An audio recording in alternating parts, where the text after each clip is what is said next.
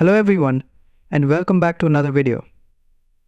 In today's tutorial, I'll be showing you how to create a stunning wavy text animation in CapCut that's perfect for YouTube intros or any other creative projects. It's simple yet eye-catching, so without further ado, let's get started. First, launch CapCut and create a new project. Once you're in the workspace, add a new text layer by selecting the text option.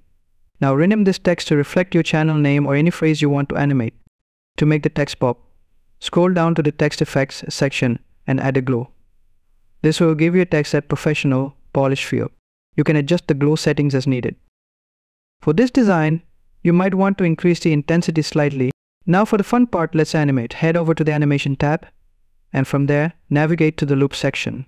Look for the wave animation and apply it to your text layer.